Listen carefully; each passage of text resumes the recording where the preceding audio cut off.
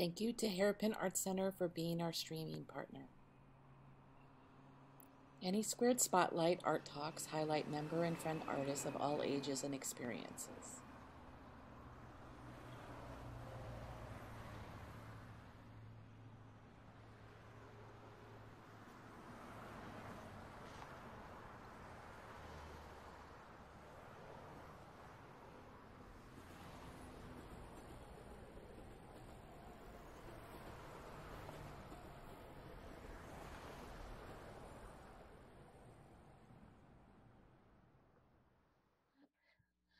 So we're going to start the talk. And everyone, welcome to AnySquared Spotlight. Today we have Andrea Kaspryk, and I'm really excited because AnySquared has had a long-term relationship with Andrea, and as an artist, as a collaborator, and Andrea's been in many, many shows that we've organized, including solo shows at Arctic Coals and shows at in different locations, including Against the Fence and all these different things. I remember meeting Andrea at parties and openings long before she was part of AnySquared. 2010. Huh? 2010. 2010. I think that's right. The Milwaukee Arts Fest. That's right. That's right. Meet art students. Yeah, and then since then, Andrea has done so many things. Andrea is one of the founders of Agitator Gallery, one of our sister organizations, and also has co-hosted the Figure Tuesdays for a very long time, at different times, and is very much a part of doing things at Lil Street Gallery, or Lil Street, in terms of painting classes and different things like that. And I lost my train of thought, but anyway, so welcome, Andrea, and I want you to tell your own story. Okay. I'm very happy that you're here, and I'm excited to hear the talk you want to give tonight. Okay, thanks, Tracy, for the introduction. I'd like to thank you again for this chance for me to talk, and the other artists who visited AnySquared,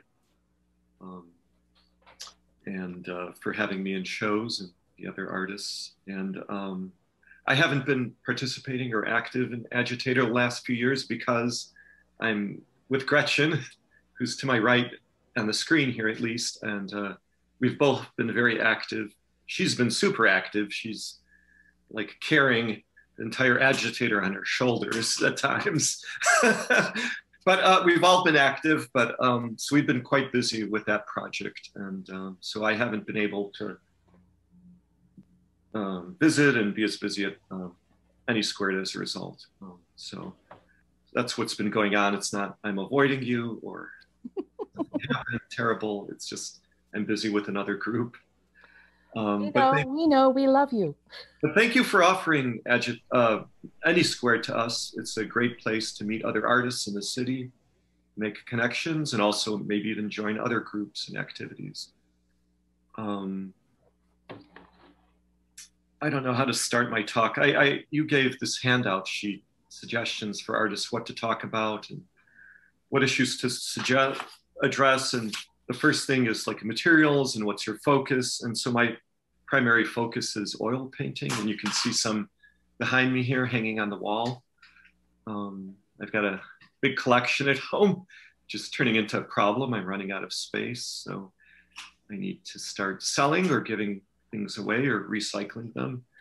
But I should say also, I sometimes I keep old paintings on the wall, sometimes because I like them or I think they're good, and sometimes I realize they're poorly done and what I would call ineffective or failures, but it's good to face your failure and past work from the past. And so you can see progress over time. So things I did 10 or 15 years ago or 20, I look at them now and then I see where I've come to at this point. So I think it's important to keep work from the past, and it shows you how much progress you've made, hopefully, in your painting career. Yeah, so my main focus is painting. Also, another focus is figure drawing, and Gretchen is also very much into figure drawing, and we're both involved with Figure Tuesdays, which started at your place at AnySquared, and then it moved to Cole's Bar and has jumped around and is an agitator gallery. Now it's online, virtual. So that's the other part of my practice is figure drawing. And I see myself as a figurative painter, a narrative painter who tells stories through my paintings. Other things I've done include woodcut, relief printing, etching.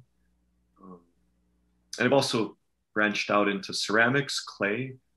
So my goal is to make clay figurines. I think Gretchen's exploring that too at Lil Street Art Center. And at Lil Street Art Center, I usually go there too, once or twice a week for, I would go for figure and portrait painting. But unfortunately, a lot of these live classes with models have been shut down during the pandemic because people talk and they can get crowded. So it's been shut down the past year. So I've tried an alternative, which is clay, ceramics, and making a figurine out of clay. And before, I should say I've been active in art since childhood, probably like many of us. And I was making little books and drawings when I was a kid, and even comics, the comic character like called Vav, V-O-V. But, and then I drifted away from like making drawings, and I shifted to painting tiny, like 33 millimeter lead figurines, ancient Greeks, and then plastic tiny Napoleonic soldiers. I think the military, it's always not a good thing, but I think it's really gone downhill now with camouflage and drab uniforms. In the past, everyone would be colorful, and and it was a way to stand out. So you don't take down your friends with friendly fire. You have distinctive colors and uniforms. So it's a good idea, but aesthetically good too. But so that was my interest for a time, was painting little figurines. And then in high school, I signed up for 4 years of art, and that was sort of a challenge because you miss study period or free period. Art studies were usually a period and a half. So I took 4 years of art, but I've saved some of my paintings. So I painted in acrylic in high school and made collages. But I always felt that I couldn't handle figure. I couldn't figure it out, how to draw figures. And of course, we didn't have figure painting. One of the rules of high school art is no nudity allowed. And in our case, it wasn't even people wearing bathing suits or form-fitting clothing. I guess that wasn't allowed as well. And then I went to college, and I drifted away from art. I shifted my focus to writing and got a degree in English and Slavic languages and literature. I was teaching writing at the city colleges. And at some point I became disillusioned, or I lost interest in studying all the time, writing and reading. And some of my artworks I have will reflect that phase of my life. So I decided to turn to art like a past interest. And one of my motivations for that was I wanted to be able to communicate with more people and interact with more people.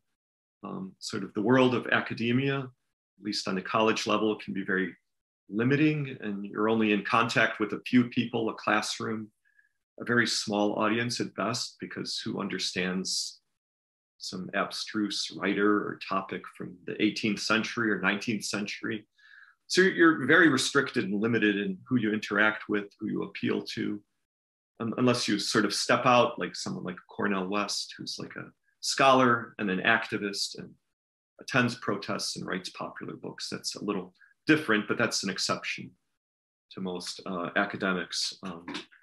So I didn't want that life. And the other thing I discovered, I realized since childhood I was different, and I felt like I was hiding in not the, it used to be the closet or away from people because I'm transgender, but then it would be, I thought to myself, I'd be hiding, not in the closet, but in a tiny little office at the university, locked up, studying, writing, taking notes, or in a library. So I thought, you know, moving from one closet into sort of another was not the life for me. So I decided on art. At that point, I continued teaching though, and then I stopped teaching because teaching, as some of you know who have taught, can be exhausting. It's a drain on your energy. Some people are really dedicated to it and devoted to it, which is great.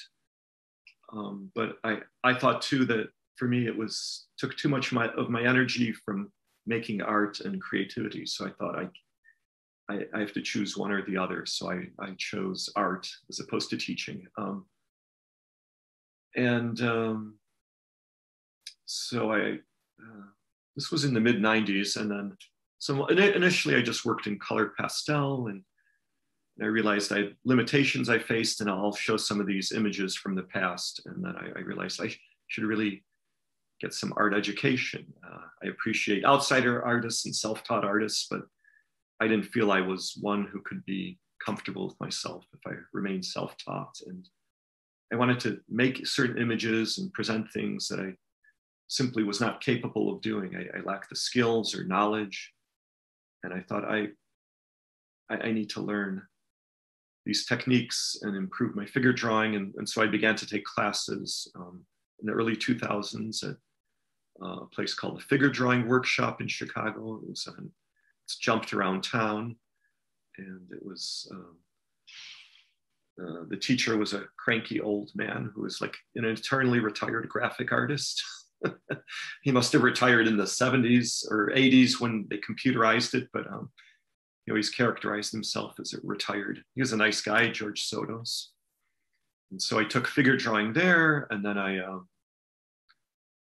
from there I jumped to the adult education program at the School of the Art Institute in the latter 2000s. They have a pretty good painting and drawing certification program there. And then I actually decided to get a second degree as a middle-aged person and join all the youngsters at the School of the Art Institute.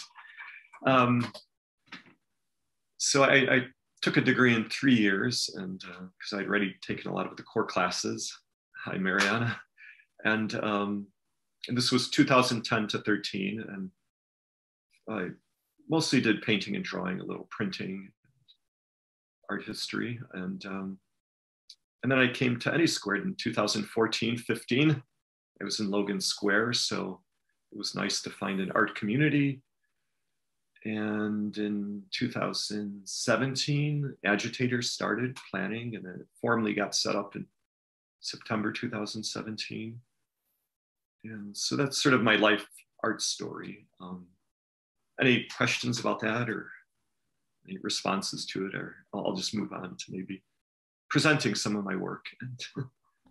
Does anyone have any questions right now? Just before we move on? I'll just start showing images. So it's Go like ahead. an art talk or an art book without images is worthless. I mean, let's see the pictures. Let's see the pictures. Okay, let's start. Okay. Okay, so this is my art talk. I made a short slideshow, and then I'll jump to my website and Instagram page. So one of the issues that I ask is if figurative and narrative painting is still relevant in art. And so here are two recent paintings from 2-3 years ago. It's called Facing Stigma. The figure on the left is the lonely anarchist, and the figure on the right is Facing Stigma. And so it's a self-portrait. So it's essentially on the left, it's me in the past. As a result of being in the closet alone, I was isolated and would sort of read material that was, revolutionary and contest the current order and stuff, but it was all alone. So I was all by myself. And then on the right, this figure, sort of the figure facing you, it's facing stigma. So it's represents symbolically overcoming sort of fear of poison or stigma, the sort of the diamondback rattlesnakes. And for me, it represents a coming to terms with myself, with the snakes. And let me see the next It's at the, slide. yeah, just go, yeah, there you go. The next slide, these are paintings by Kerry James Marshall. So these are sort of iconic paintings of African-Americans, very Black people who can inspire fear and white culture, and he sort of presents them in a heroic, iconic manner in painting. And so this was an artist who like influenced me in my selection of poses and paintings, a current painter. In the next slide, I want to show Franz von Stuck, who was a German symbolist painting from late 19th, early 20th century. So here we see the image of the snake and the nude woman, and it's sort of a sexy femme fatale, sort of men projecting the power of women to destroy them and poison them and to ruin them. So it's all, I guess, projection. It's also at the same time sort of titillating and erotic and sort of voluptuous. And so I wanted to take this image of a snake, but treat it more seriously, not for voluptuous and erotic distraction or titillation, but to take it seriously. And I think in terms of painting, it's people from different backgrounds and situations can take images like this. And ultimately this derives from Adam and Eve and the serpent who tempted Eve and the serpent who tempted Adam to eat the apple, presenting women with the snake as a symbol of evil and temptation.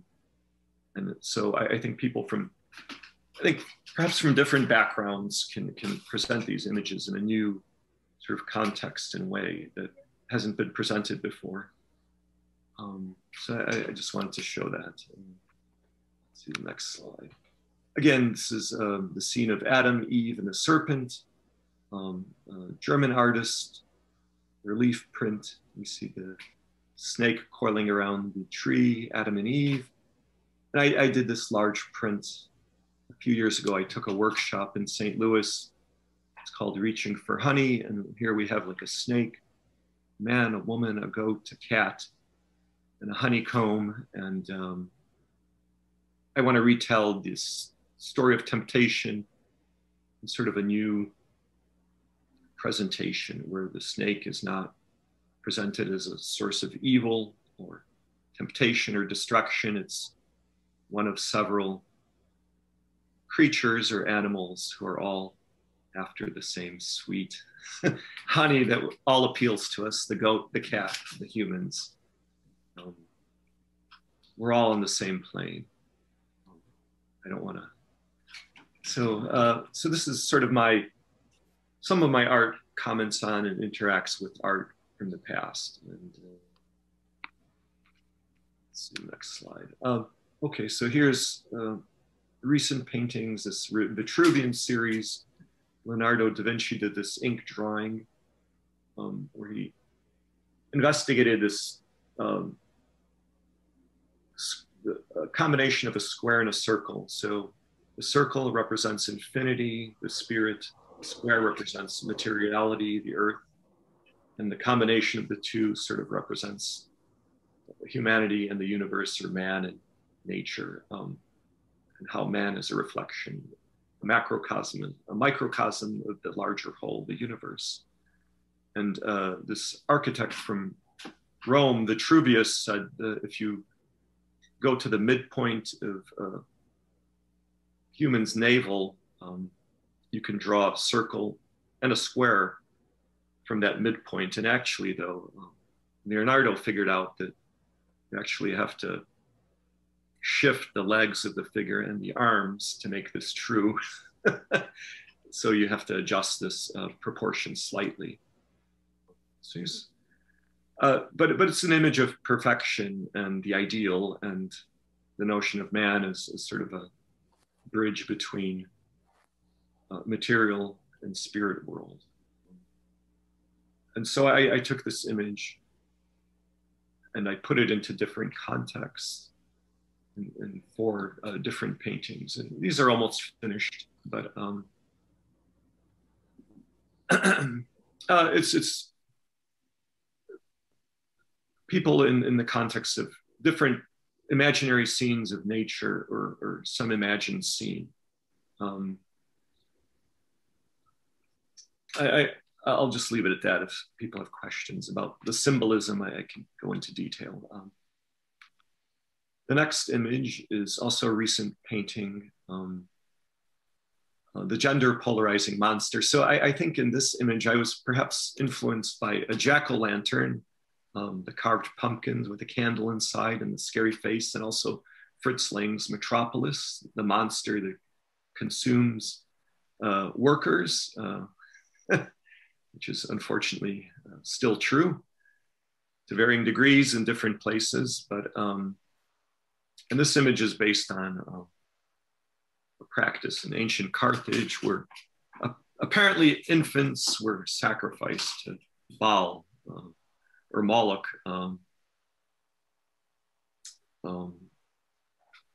in times of crisis, or as an annual ritual. So I took this image to sort of represent my sense of frustration or challenge. I'm the figure holding the ball above this sort of monster that can consume people, and throwing this yin and yang ball of sort of gender balance. I was having trouble balancing, so I was going to throw it into the monster's mouth and destroy it. And after I finished this painting, that's what caused like the previous paintings, these sort of triumphant, celebratory paintings, positive paintings. I thought people would say to me, all your stuff is like all about conflict, war, violence, negativity. And I thought, well, I should do some positive work too, and says it's not all negative and conflict and violent and all that. So so I find sometimes doing one type of painting will lead to another type of painting. And it's sort of like on a record album. You don't, well, I guess you can if you want to make all your songs or pieces over the top, fast, hard, aggressive. You can do that, but I don't know if listeners are ready for like a full album of that sort of music. Occasionally the songs can be peaceful, reflective, slow down the beat and tempo. And I think similarly in art, if you prepare a show, not everything is in your face, aggressive, violent, and full of action and adventure. So it's just a sort of a thematic notion of introducing balance in a sort of a selection of moods and images. And here's another selection on the right, or on the left, all my sacrifice paintings. I made 4 of them. I sort of obviously got very interested in the theme and decided to make variations of it. And also this, there's another painting here, these 2 figures playing catch with the yin yang ball. It might be hard to see, but so this was in a response to, I showed the 2 figures standing alone, and I thought you should pair up with another figure to show there can be cooperation, alliance, interaction with one another, as opposed to just isolation, a proud stance alone.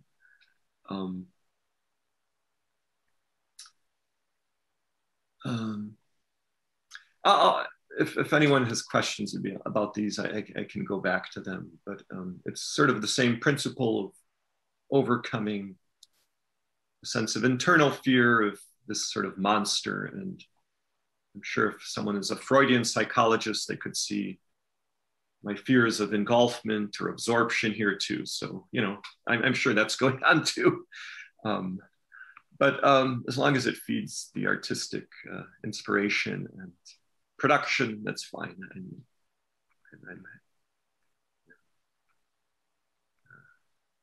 an artist with some internal conflicts is a good thing. It can generate interesting work. Here's some more conflict from paintings. From when I ended art school in 2013, I graduated. This was, the wood chopper was sort of my final graduation piece. Unfortunately, it wasn't my graduation piece because they force you to put your graduation show on in like March or April, and you only graduate in May. But I guess there's lots of people graduating, and so everyone has to get their chance. So as a result, it happens in March, but my best painting came in May. And so this was obviously sort of a Freudian interpretation of the acts, the naked figure, the adolescent. So the theme here is the castration complex of Freud. I laugh about it now, but when I was 12 or 13, it was a very sort of disturbing, traumatic experience for me. So this is sort of looking back at it in a symbolic manner as an adult, reflecting on this, putting it into symbols and imagery. And on the right, we have the book battle. So this is an image of life in undergraduate or in college, reading all the time, studying. At times it felt like all I'm doing is reading and fighting with myself. And I'm thinking back at the time in retrospect, it would have probably been wise to maybe take a break from school and just have a regular job and interact with regular people. And instead of life turning into a hothouse of just combat and ideas and so on. But again, so this is using symbols, creating a narrative, a story, to tell a story. And I have my story in these paintings, but I'm fine with other people creating and telling their own stories looking at these paintings. That's, I want to open it, make this everyone's story, so everyone can see their story in these paintings. I hope is my expectation. If not, maybe it's just a interesting and compelling painting, whatever it means. It doesn't matter from an aesthetic perspective or whatever. Andrea, these are quite large, those paintings. Yeah, let me go back. Yeah, this one's like 5 feet by 3 feet.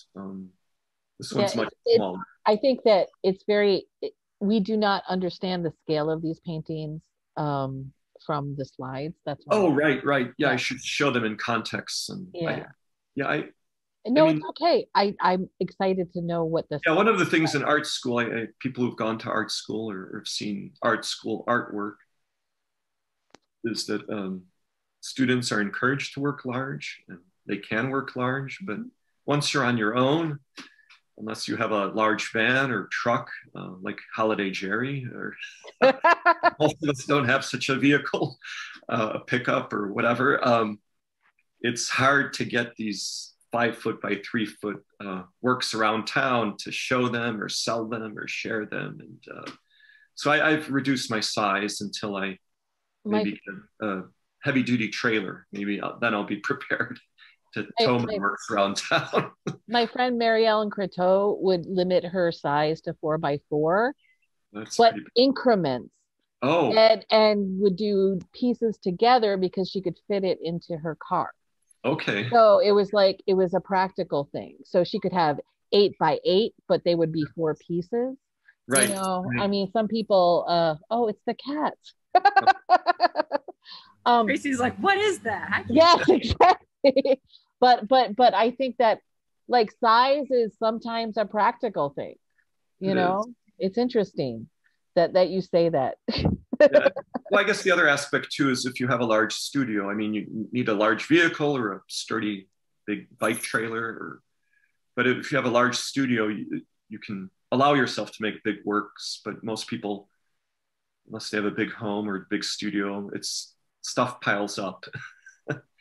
And so maybe someday I'll have a studio space, and but I'm okay with making smaller work. But it was good to give bigger work a try. It's fun. Next slide is more conflict, and here it's an indication of like my process. Sometimes I go through all these formal steps of making a graphite pencil drawing and ink and watercolor drawing or version. I don't always do this, but sometimes it's good to do this, good for sales. It's more affordable and you can sell this work. The paintings, at least my larger ones, are harder to sell because they cost more. It's an issue. I've noticed that you do studies quite often. Like you have like different kinds of rethinking of your imagery over and over again, but they slightly are changed, but they're similar compositions. Yeah, there's this notion that an artist stares at a giant blank canvas and creates, and maybe some artists do that, but I'm not one of them. Well, you do, except you're extremely methodical and about it. Very intimidating to face a big canvas and think I have to fill this up somehow. And without a sketch, I can't do that. Some artists can, but I'm not one. So that's part of your process. Yeah, on the left here we have another image of, this is graduate school. So if you go to graduate school, you read books all the time.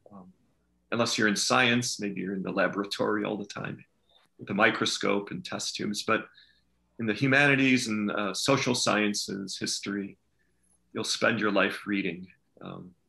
So this is influenced by William Blake, like a English British poet from the late 19th century, who was criticized for being expressionist, emphasizing certain features of the figure. And he was shunned from the Royal Academy of Art as a result of doing his expressionist exaggeration of his figures. But he's more well known than other artists from the Royal Academy of Art of London at this point.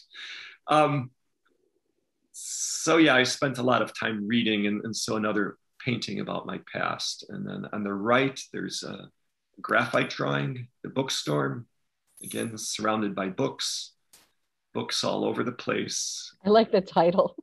I actually did a nice watercolor painting of this, but it's sold. At one of the, I think, holiday sales at the Art Institute, students are given a chance to sell their work and people can step in. And I think it's usually held in December and around Easter. So it's a good chance to share and sell your work. And here is on the left, an image of a recent clay figurine I made. It's about 11 inches tall. It's hollow. And there's a little snake there. And this, I think I just made this last winter, and I'd like to make more. But it's a challenge. You have to learn about how to work with clay and how to allow it to dry. And you need to hollow it out. And at some point, you feel like you're making a Frankenstein monster. So all the main parts, like the arms, the head, the chest, and the legs, you would cut off once you assemble it, and then you'd hollow it out. Because past a certain point, the clay can't be solid. It needs to be hollow. It's larger size. Yeah, that was weird when I did that too. I had no idea that was a part of the process. Yeah, I would try to I still would like to try sculpting, but I imagine that would be a challenge too, to have a block of marble or rock and figure out how to get a figure or a face from that or a head. On the right is a statue of Dionysus in marble. It says the arms and legs were restored. So this is an image from ancient Greece and Rome, in which I imagine, at least on a certain level of society or a certain belief system, this sort of androgynous figure was accepted or even revered, worshipped, and sort of a figure of respect and admiration. Whereas in modern times, figures, transgender in modern societies have become sort of, well, until very recently, shunned or avoided or hidden. So I just thought I'd bring that image up. Here's another image of more conflict.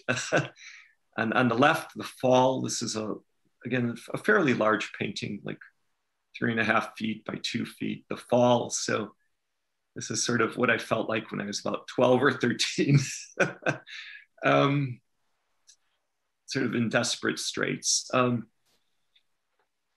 Reflecting on it, more recently, The Dark Awakening, these two paintings are paired together. I think everyone goes through this, unfortunately, or many teens, young adults, children go through this. So as an adolescent, I mean, part of adolescence is the awakening of sexuality and the development of secondary sexual characteristics and a sense of desiring sex and experiencing it. And unfortunately, in our society, we don't have any sort of formal public or even private ritual in which young people, adolescents, are introduced into the world of adult sexuality and feelings and experiences. And so a lot of kids, teens, just face this alone. And I'm sure most are troubled by it, and they don't know what to do with their feelings and how to handle it. So it's a really disturbing time for many of us, that we don't have such a ritual or some sort of process to deal with this. And it doesn't seem to be, well, it's changed somewhat. There's some sex education, but I think it's still a problem. But it's also a really big problem for people who are different. If you're gay or lesbian or transgender and you're alone and scared, and I mean, we're all scared at this point, but if you're different, you're even more scared. Like, who in the world am I? What's going on with me? And you're terrified and even traumatized. So I want to think back at this time when you're just awakening, and sort of the dark awakening is the sexual awakening. And it's dark because it's alone and isolated. And I think the only solace or sort of calm I found was, through art, through science fiction, fantasy. I found reassurance and comfort in this sort of imagery in the world of nature. So these figures in these spheres represent their isolation from everything. They're alone. And then the animals, the owl and the goat, they're these sort of friendly spirit animals and nature that you can find comfort and solace in. I'm sure there's more going on here from a Freudian psychological perspective, but I think it's an interesting painting and sort of compelling, so I'll leave it at that. Let me jump to the next set of paintings. Again, reflecting on the past, so Heading for Trouble. I took this class called The Dream in 2010, and it was very good for me because I had lots of dreams, some of them quite dark. I'm sure we all have our share of dark dreams. It's part of being human. But Heading for Trouble, I thought I'd present in symbolic form myself at the age of 12 or 13. So I'm this little figurine here on the raft. And I'm not in control of the raft. It's drifting through some rapids, fast water, and it's going to go either to the right or the left. And I don't know which way to go. And we see this tree here, and it's captured this moon or banana and a pterodactyl. So it's not a source of comfort. Instead of it's a trap and dangerous. So this is sort of, on one level, how my life felt in my imagination, a scary place. I was out of control and feared the future instead of looking forward to it. On the right, I have this is also a very large painting. It's like 5 foot by 3. It's called The Tower. It's inspired by surrealism. The painting on the right, I would say, is inspired by also surrealism, maybe perhaps by cubism a bit, expressionism, German expressionists. But on the right, The Tower is inspired by de Chirico, Giorgio de Chirico. He was a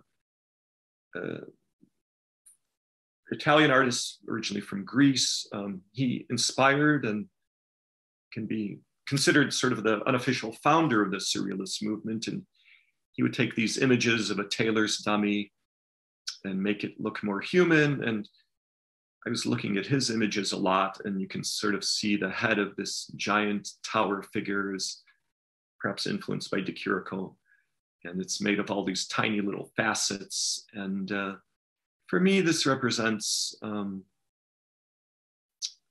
I felt, say, in high school, college, where I lived sort of a life a lot like in fiction, science fiction, fantasy, serious literature too at some point. And but it was all about the aesthetic experience and finding some sort of comfort and solace in that, as opposed to people my own age, because I mean, I had some friends, but I mostly kept to myself. I was self-conscious, alone. And so my world was found, you know, peace and sense of self through art, through literature, images, and so on. And so this is sort of a sad commentary. I'm thinking symbolically of, you know, life as an adolescent and early young adult. For me, that's what it represents. But it's very, again, this image is wide open to interpretation, and I'm happy with other people reading into it, whatever they want to read into it, as long as they enjoy it and find some sort of stimulation or comfort or whatever they want from it. I'm fine with that. I love the tower. Oh, thank you. Yeah, this is one of my favorite pieces. I have a big audience for it. No, this one in person, it's a, you know, it's a semi-larger painting, but it's in person. It is a person. There's a lot of details, and like all artwork, and especially painting, it looks so much more dynamic in person. Yeah, it looks like it's breathing in person. You want to go up and talk to it. Oh, wow. It's just like, it's really, yeah, the form is very like tactile. Yeah, I was thinking of some sort of like, that it's a living thing too. It's made out of like straw and like biological or sentient parts or something. Let's see if I have another slide here. Oh, more slides. Okay. On the left. So when I started art again, I'd taken a break. I graduated from high school in the 80s, and then I had a long break from art and started again in the mid 90s. And so I worked with, you know, black and white and color pastel, color pencil, which makes sense. And but on the left is Fear of the Dark. So this was how I felt in 1996. This owl on the behind the shoulder of this woman, sort of represents how I felt at the time. I was uneasy and anxious, fearful of what was within me. And so it was Fear of the Dark. As a joke, I also thought of calling this the Reign of Feminine Terror.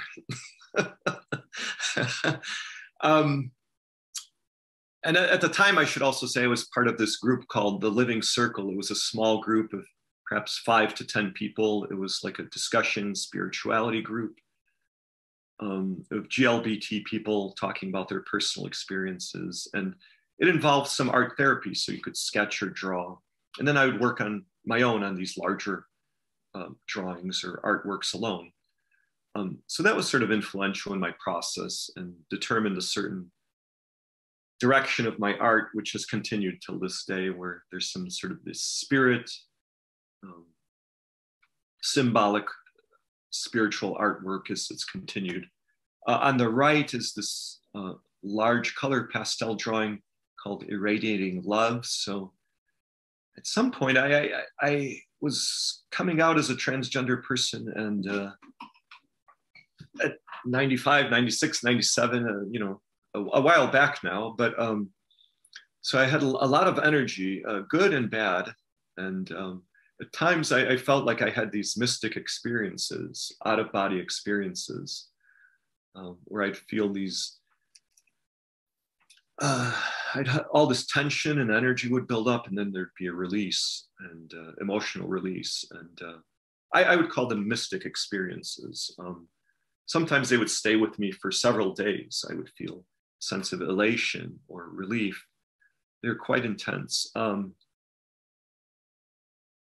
so this is sort of an attempt to represent my mystic experience of my heart opening up in different directions and sort of embracing the world. And this is a common feature of mystic experiences, is a sense of oneness and reaching out and feeling it at one with everyone, a loss of the ego.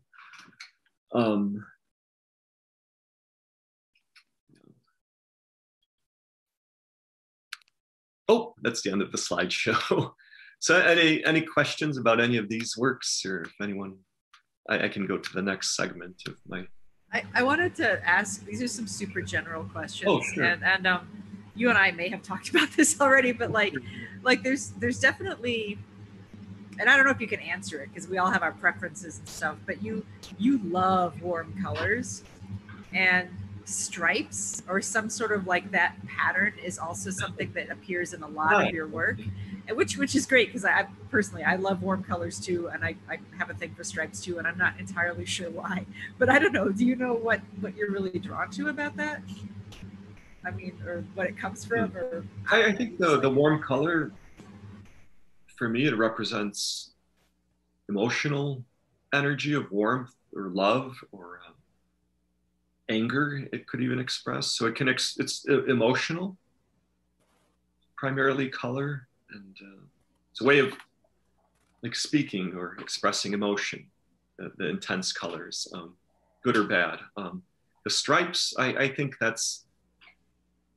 Now that you said it, I think sometimes maybe I over rely on it too much. But I think stripes, as you know, any graphic designer or artist.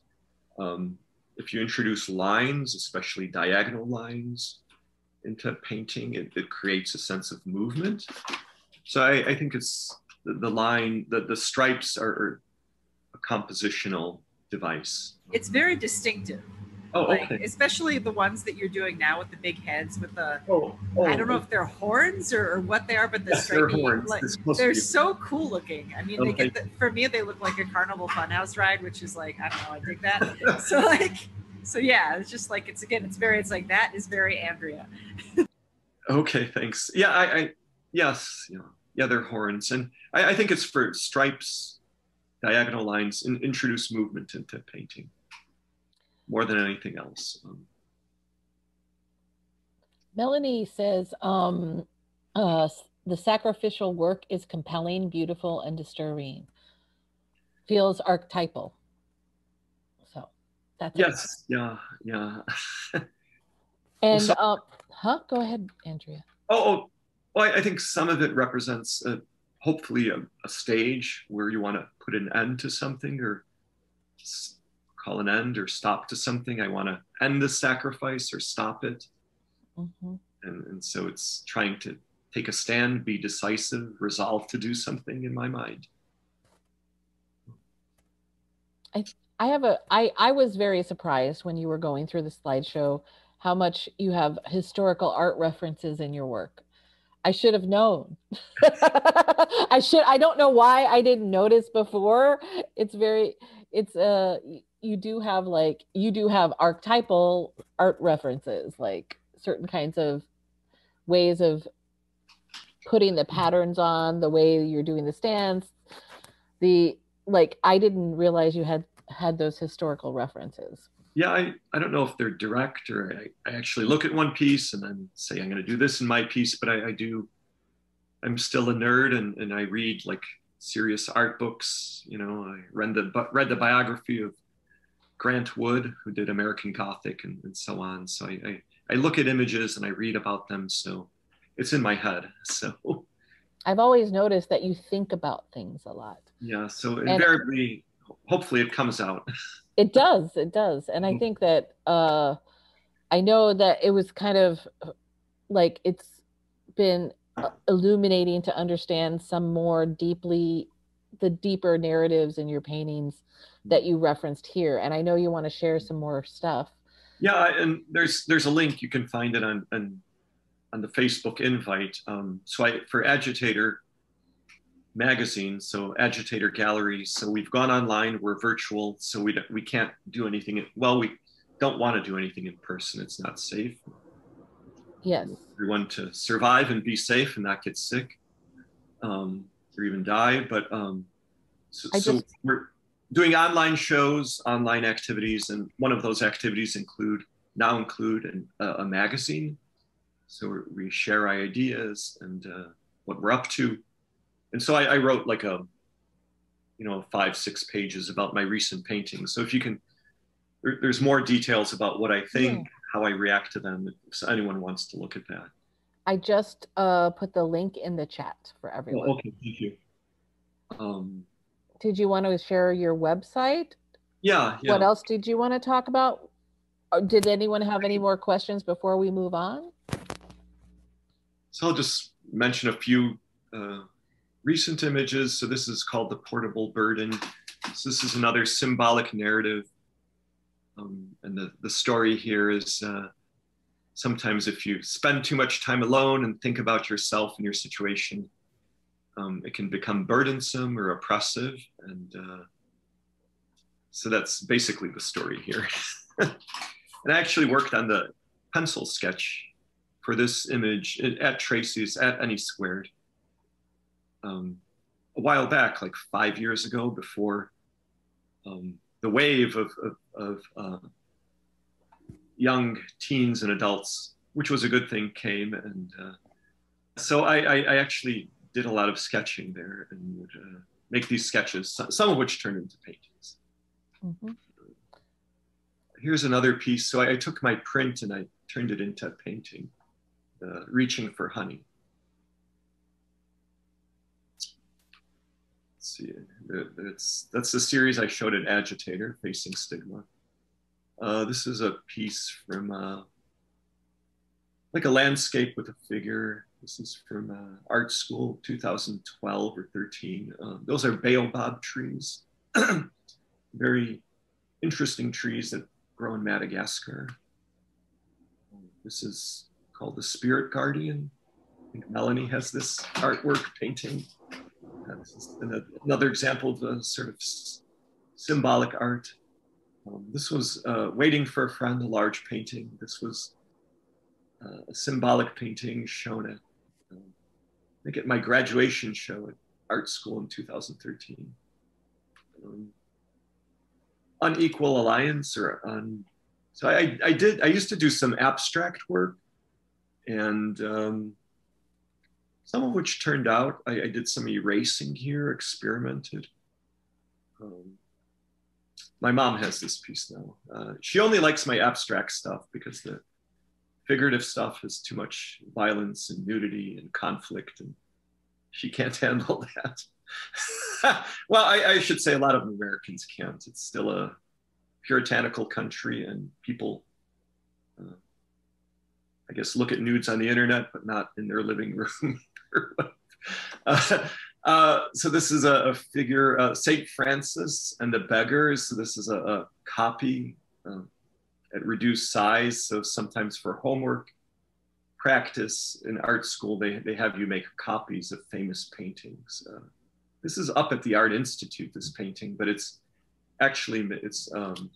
El Greco, but it's actually made by students. They don't have the actual El Greco at the museum, although it did come to the museum at a show recently, this painting. This is from high school. This is Cubism really appealed to me in high school. This was a Cubist-inspired painting from high school, which is at my mother's. This was done in acrylic. So Andrea, these are all on your website too. So if people want to Yes. look at them in detail, they can. Another symbolic painting. Another copy. Who's this? This is Jose Orozco. The assassination of Zapata. This is up at the Art Institute. I really admire his mural work. This is a large copy, 25% reduced, so it can fit through doorways and onto a pickup truck. This is on our wall in the apartment. It's awesome. I mean, all the monkeys are, but yeah, 1949 Max Beckmann. It's the centerpiece of a triptych of 3 paintings. It's humongous. This is like 6 foot by 6 foot, and actually shrunk it 25%, and otherwise it would be hard to get through standard doorways. So this was also a copy a master assignment at art school. Well, this is a little panel, 16 by 12, that yin yang ball and the figure casting down the ball. And I didn't do anything with this image for 10 years. And finally, I started making paintings using it as a reference. So this is the root of the stuff that you're recently working on. Yeah, I did make a painting of. This is No Trespassing, another egg tempera painting on wood panel. Another abstract work, abstract, semi-abstract. Oh, so here's the painting assignment. Here's my brother. He's playing cards with his friends in my parents' basement. And so this guy lost, and lost the game. And this is a large painting too. This was my first attempt to make such a big painting, and I could sense, boy, I've got a long way to catch up with those Renaissance masters. I don't know if I ever will, but it's worth a try. What's the size, Andrea? This is about 4 feet by 3 feet. Okay. Yeah, it's quite big, and that's my cat. He's been making an appearance on the video. Yes. this is actually a remarkable likeness too. You know how hard it is to put his face, let alone an animal's face, but that's exactly his face. Yeah, his eyes are so expressive and carry so much feeling. It's too much. This is another symbolic figure painting. This is sort of a dark painting, symbolic. This is actually sort of, I tried to, a lot of my paintings are about fantasy and symbolism of imaginary worlds. And this is too, but this is, unfortunately, we're having all these mass shootings in this country. And this is the one that happened in Connecticut, I think 2012. So this is my anti-gun statement, anti-NRA. So, some people have a one-track mind. They can only think about their right to own guns, even if it means assault rifles and all sorts of high-powered guns. And I thought, these sort of people aren't people. They're just made out of guns, and they don't have a soul. And so this is Protecting Freedom, ? It's the name of this painting. So someone standing in a doorway, armed.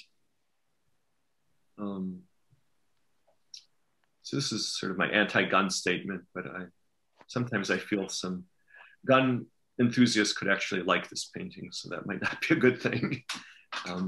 But I usually don't make paintings about social and the current social political scene. I think it's a challenge for me, so I don't do those. Here's another social commentary painting, and the figure, the NRA is here in the corner. So this painting came first, and then I made the second painting, which I thought was more effective. So this is a book pile. So this appeared in the book battle. So a precarious pile of books. So intellectual knowledge, the Tower of Babel. At some point, it might collapse on you if you don't pursue other things in life, such as friendship and games and films and other forms of distraction and activity. This is another symbolic painting. Someone said it reminded them of expressionist and neo something paintings. in the 20s, Metropolis, the film. I donated this, I gave this to a friend.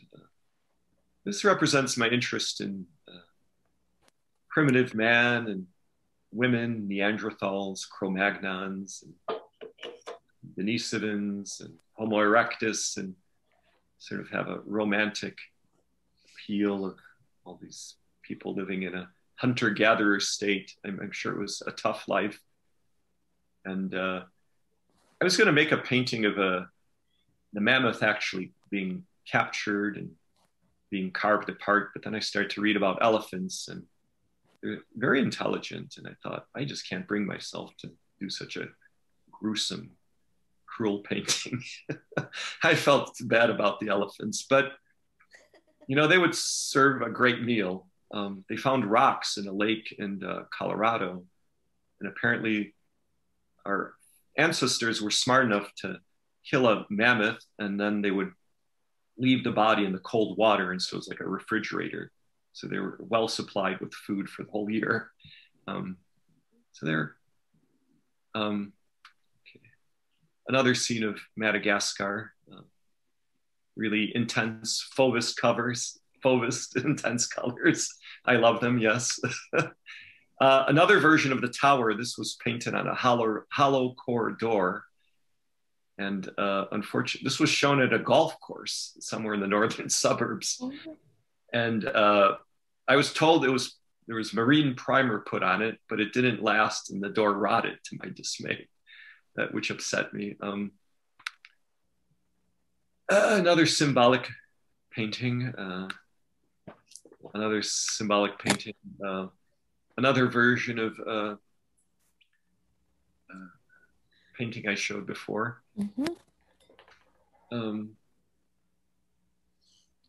This is called Fashion Soldier, sort of symbolism, cubism here, and surrealism, Dada.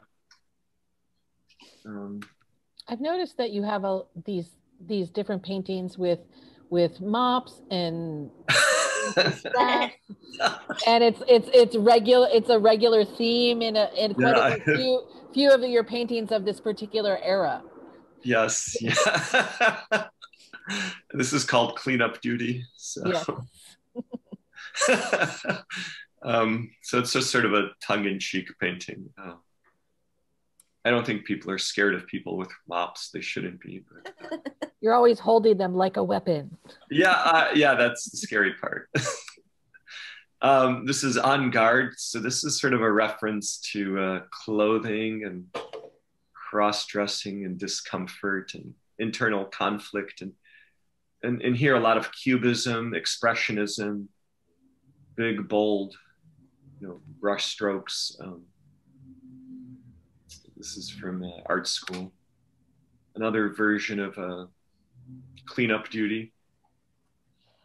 This is a X-Sacrifice. So I think here the influence of Jose Orozco, the Mexican muralists. I really like that sort of heroic mural painting. I did my own version here. That will be Jose Clemente Orozco. Yes, yes. Orozco, yes, yeah. Yeah, I like him better than Rivera and Siqueiros. I mean, in terms of painters, I find him the most interesting.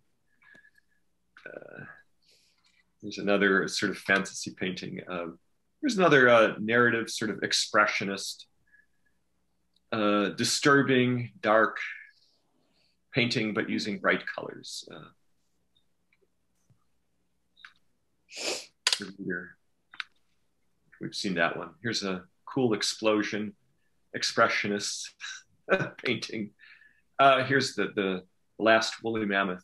So I think they've found the last woolly mammoth. I always loved the woolly mammoth one. Oh, in person, this one's really it's a nice size. It's a nice big painting. That was in the show at Coles. Yeah, and it has a lot of color in it, and in person, it's a really nice painting. Yeah. So the only person, well, it's not a person, but maybe a little wolf or a dog. The only person who meets the last woolly mammoth. Here's reaching upward. Well, I went to Daytona Beach, so I tried to create a painting about all the signs you see with advertising religion to join the church and get saved by Jesus, and also lots of weapons and guns and knives. And it's a strange place, Daytona Beach. I went there for work, not for fun. Here's another symbolic painting. These are earlier. Here's a recent painting. Melanie has this one. I didn't do it, so I didn't set the alarms. This is a grizzly bear caught on someone's camera in their front yard near Yosemite National Park. In the photograph, the house isn't on fire, but here I set the house on fire. I think this was painted during the last election when Trump was running for office and won. So I think a lot of people were angry and upset, including me.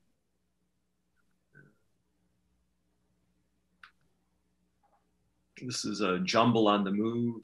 This is sort of a grotesque, cartoonish painting.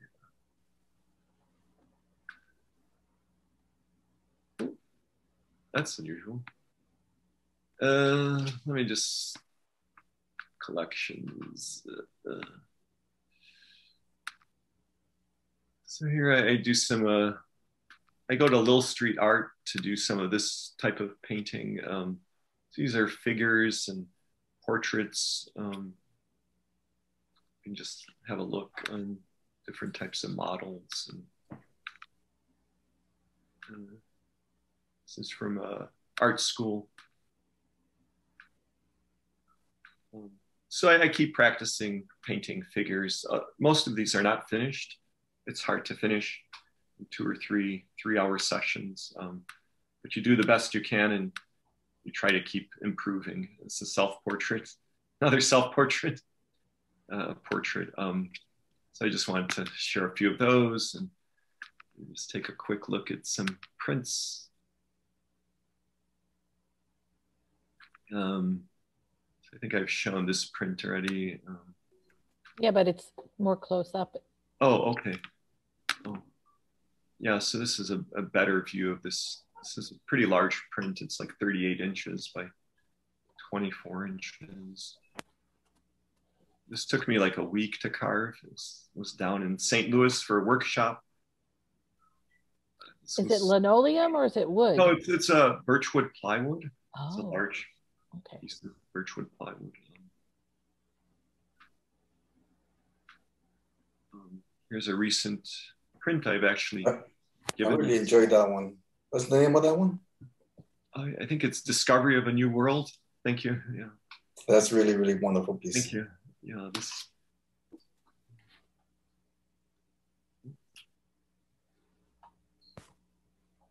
Oh, here's, you can see more prints.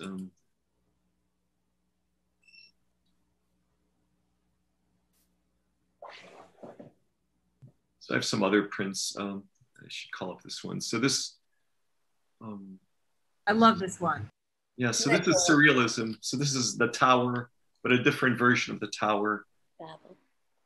This is etching with aqua tint.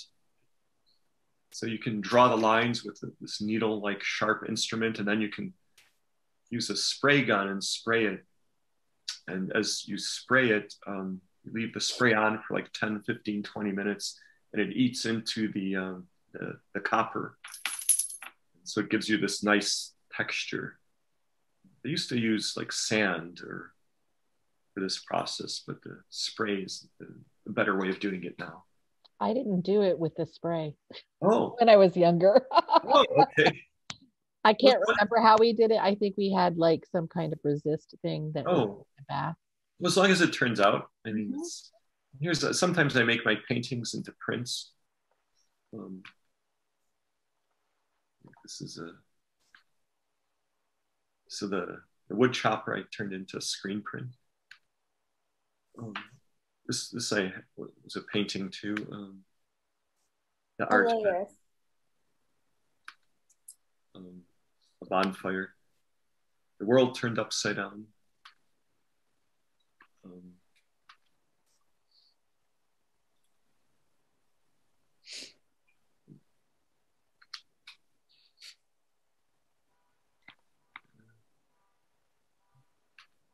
sometimes I've done a few photographs of bicycling, and I think Oh, AnySquared. yeah, AnySquared.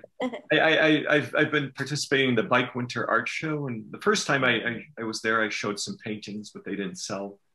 So afterwards, I changed my approach and strategy, and I thought, well, you got to sell stuff like photographs or drawings. And so I took this photo that Gretchen said, hey, you should take a photo of that or share it at the show. And I did, and it's actually the one that sold. So she's a good advisor, a good art evaluator. But this was in our building, there was dripping. Unfortunately, this dripping is all over Gretchen's room and into the kitchen. None of your artwork was damaged. Oh my No goodness. artwork was lost, but our kitchen was leaking water, and so was a little bit in Gretchen's room. During the cold? Yeah, because all the ice and snow that piled up on the roof was melting, and yeah, so. And here's AnySquared and Tracy. So I used this photo. oh, you're welcome. It's, Thank you. so here we can be reminded of what large and inclusive space AnySquared has been in the past, and hopefully will be again in the future. Soon. When Opening up mid. when it's safe. Well, it'll get crowded when it's safe. It'll get crowded. Here's a trailer. So I hope to buy a larger trailer like this to transport my big paintings. It's a future project. There's a trailer, but I'll get a special trailer. So You transport quite a lot on your trailer. yeah. You do. So that's how I get my art to shows on my trailer and my cargo bike. Not bag. That's where you stay on the weekends sometimes. No one stays there now. Our local landlord extraordinaire. Ugh. He bought it. Not a patron of the arts has acquired this building and is sitting on it, and no one's living there for the past 5 years. It was originally an SRO, a single room occupancy, and people lived there, and we don't know where people went after that. No one knows. No, but it was They're all an important gone. place for a bunch of people in the neighborhood. No. Yeah. It was Yeah. bought. Oh, that's it. It's a nice building. Yeah. And that's the World Naked Bike Ride. Without showing anything too compromising. But maybe we have a little bit of an open discussion. Does anyone have any questions or comments about Andrea's work? Saul, Gretchen? Oh, it's Gretchen. Oh, sorry. I'm sorry. Yes, Eric. Eric is the bird on the screen. Oh, hey, how's it going? Yeah. Hello. Hey. How you doing? Oh. I have pants on, by the way. I just. Good to know. Wow. I mean, we could just let us assume. Oh. But anyway. Andrea, do you want to share some more from your Instagram? And then I can go just to Instagram and because I think some of the pictures might be a little bigger from what you've shown already, and some more. Let's do it. There you go. You're sharing. oh, okay. Oh, there you go. Whoa. I'll just go down my Instagram page and scroll down. If anyone wants me to talk about any art, I can just stop scrolling. Oh, there's is that a self-portrait right in the middle? Yes. Yes. Can you click on it and make it bigger? Is that new? Yes, I took. It looks very pandemic-y. I love it. Notice the agitator shirt. I was wearing the agitator. How's that with that? I was advertising agitator. That was at Lil Street Arts Center. They're holding small classes. As far as I know, no one's gotten sick. Yeah, that was pastels, right? Correct, color pastel. Oh, is Yeah. that pastel? I didn't realize. Yes, color pastel. So, as far as it's pretty safe there. It's an old factory building, and as far as I know, no one's gotten sick. I haven't gotten sick. People wear their mask. So I think if everyone's pretty diligent, you can be safe. and so I can keep scrolling down, and some of these others are this is to a color pastel, and we just did still lines, color pastel. Andrea, could you speak on the one at the top right? There were two yes, no, This right. one? Right? This yes, one? yes. I saw the owl and your yeah. There was something underneath your feet. I wanted to know if like seeds or walnuts? Acorn? Oh, this is an earlier version of these paintings. These are just like little plants, pine plants. It's not clear. On the right one, what's underneath? Oh, on the right one? Yeah. Oh, those are walnuts. Oh, okay. I think I turned actually those into pine cones in a later version. Okay. I think the later version is up on your Instagram. Yeah, walnuts. Let's go back to that earlier. Was there a certain feeling or thought you had in mind when you put those in, or whenever you switched them? That looks like corn, or? Oh, it's pine cones. So the pine cones. Sorry. Pine cones go with pines. Walnuts go with walnut trees. So I thought just be consistent. Understood. I like the look of the walnuts, but then I thought, but you've got pine trees in the paintings. So I was just trying to be consistent. I got you. Sure, the art critics would have been like, what are these walnuts doing here? What does it mean? What does it mean? Yeah, I thought, well, you're just being confusing for not a good reason. Oh. I don't know. I just. Could you show the one with the owl too? Is that one out of there's a whole series of these paintings where you that's so radiant. Wow. Radiating, right? Yes. So you like owls and goats? Yes. Any particular thing about that, or I don't know. Owls, I think, I don't know, they're sort of secretive and they fly silently in the night. And I guess rodents live in terror of them because their lives can end soon or quickly. I don't know, it's sort of a bird of mystery and wisdom. So it's. So you're saying you're not a part of the Illuminati? Oh, I don't think so. Okay. You haven't gotten your letter yet. I mean, I am interested. I've been listening to, if anyone's here is into psychedelics and the Eleusinian mysteries, Brian Murarescu. He's got. Who is that? If you don't, is that like the leader of Satanic Church? No, he's like a lawyer. He's a corporate sports lawyer. And so he's definitely a Satanist. I have no idea. He's married. He looks like he's 40 years old. He looks like a youthful young man. Understood. He writes about the immortality key, the religion with no name, and so it's he speculates that during the Eleusinian mysteries and the ancient Greeks, including Plato, Socrates, and others, took something which was like a psilocybin or some type of psychedelic drug. Okay. Had an out-of-body experience. I'm into that stuff. I've been listening for hours as I've been painting this work actually to his interviews and talks about sort of the out-of-body experience, and even all the celebrities, the big names of the ancient Greek world would take this. And these seem like religious paintings to me. yes. The birth canal, I mean, but in a not Christian way, and even beyond paganism, as we commonly think of it nowadays.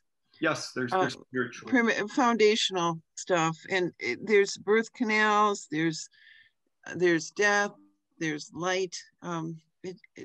There's darkness. Mystical creatures. It's loaded with imagery. Totally loaded. It could be an altarpiece. Yes. Oh, yeah. Exactly. It's sort of a new. It's sort of spirituality without a denomination. I hope. Yeah, I was waiting for you to bring that up because it seems like in the last couple of years it's gone more in that direction. They're very strong paintings, but they're also disturbing in new and different way. They're powerful and Oh, disturbing. thank you. I thought these would be pleasant or reassuring. It's all a question of perspective, I guess. Oh, okay. Peaceful. I think they're peaceful and sort of like eagle. Yeah, I thought these were supposed to all be positive paintings, like affirmation. They're like, you know, you got to work for your peace, right? You got to you got to go through something to get there. Oh, True. okay. Which is good. It's fair. It makes it interesting. Absolutely okay. valuable. I don't know. Yeah, you realize the value of it. Oh, that's my cat. Changing. Okay, I can just scroll back. Svechkahas is really like digging the spotlight. Yeah, he's right next to me. Mm. I can't. Yeah, so I've turned to Instagram to post my recent work, and so here you can see I made like sketches of some of the paintings I worked on recently. Oh God, I love the one on blue. That is so cool looking. With the horns, the stripy horns, like bottom below that one. Mm-hmm. Just so intense.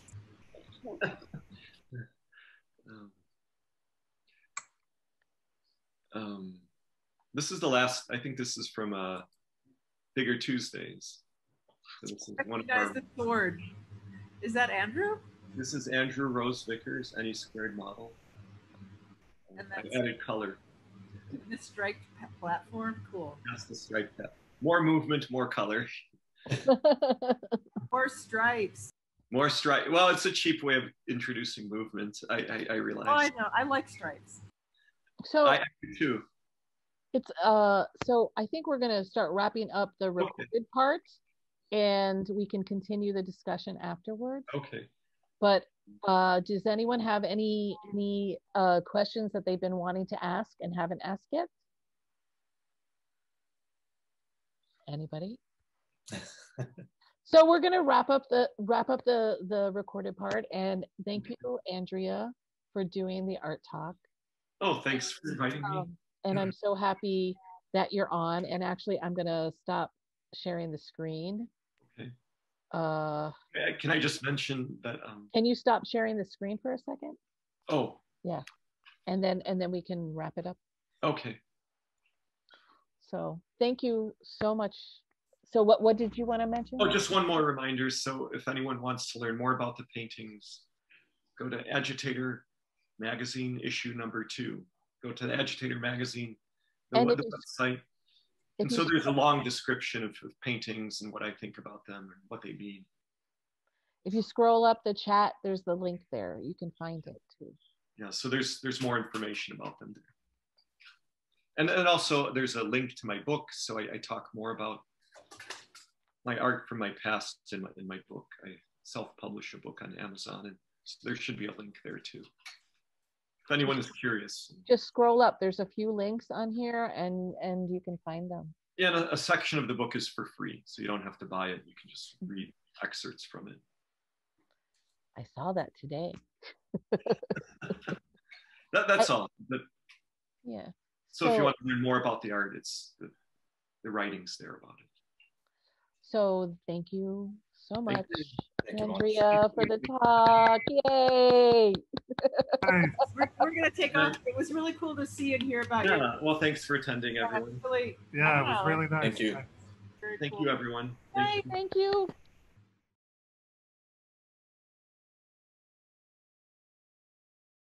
Check social media for future Zooms and future streams.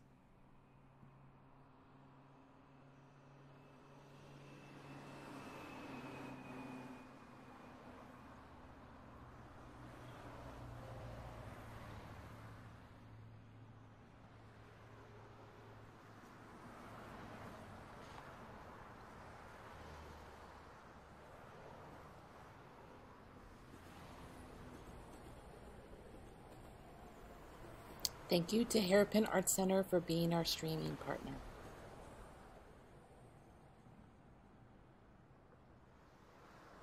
Thanks for watching.